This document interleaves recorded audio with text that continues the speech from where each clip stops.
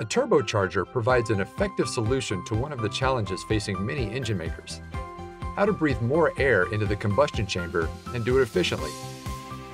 Here's how a turbocharger works.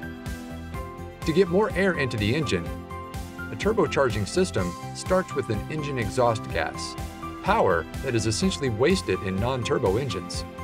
This exhaust gas is channeled into the turbo, where it spins a turbine wheel. This highly engineered wheel spins quite fast, reaching speeds of up to 280,000 RPM. On the other side of the turbine wheel, connected by a shaft, is a compressor wheel. These two wheels turn together, and the rapid spinning allows the compressor to suck in large amounts of ambient air and compress it. As a result, the air is very dense and has a higher temperature. This air then passes through a charged air cooler, where it's cooled and gains an even higher density prior to entering the engine. Once in the engine, the compressed air allows the engine to effectively burn more fuel, making for extremely efficient engine operation.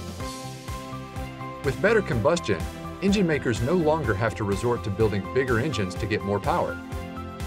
Instead, they can use smaller, more fuel-efficient boosted engines, then match the power of the larger engine, while consuming up to 40% less fuel and emitting significantly less CO2, making turbocharging a technology that's perfectly in tune with the needs of the 21st century.